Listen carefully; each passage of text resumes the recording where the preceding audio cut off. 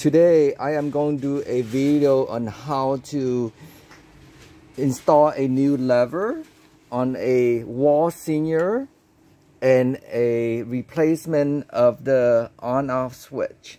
So we're going to put in a brand new lever and a brand new on-off switch. So first we need to remove the 3 screws, one on top and 2 on the bottom here.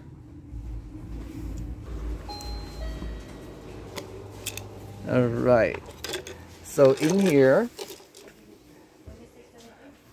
we need to unscrew this 2 cable. It's the connections, and there's a second one.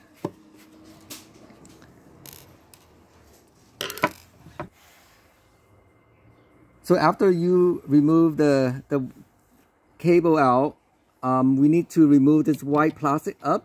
But if it's too hard, get a screwdriver to lift it up.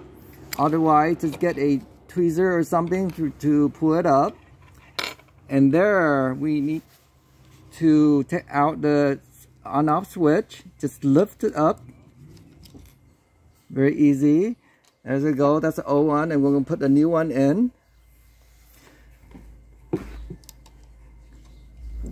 One sits inside the hole, the other one is outside. And then from there, we put back the plastic part. Remember, the side of this plastic part is the 2 edges pointing outward. Oh, I'm sorry, pointing into the motor to sit in the cable. There we screw in the orange cable. And here is the black cable.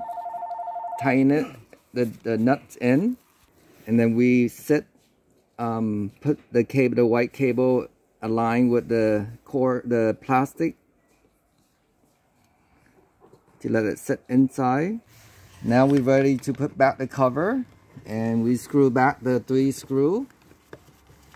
Now that we're going to change the new lever, so the trick is right here. There is a little gap there. So that is for this little hole, this little pointy thing sticking out from the lever. You can see that? So the extra thing's going to sit right in that area. And then we will put in the screw. Alright? Right there, so it's sit into that hole there, and now we tighten the screw. So the lever is in place, just up and down. The on-off switch is in, and we're going to turn it on. Smooth as butter. Well, thank you for watching. I hope the video helped you. Thank you.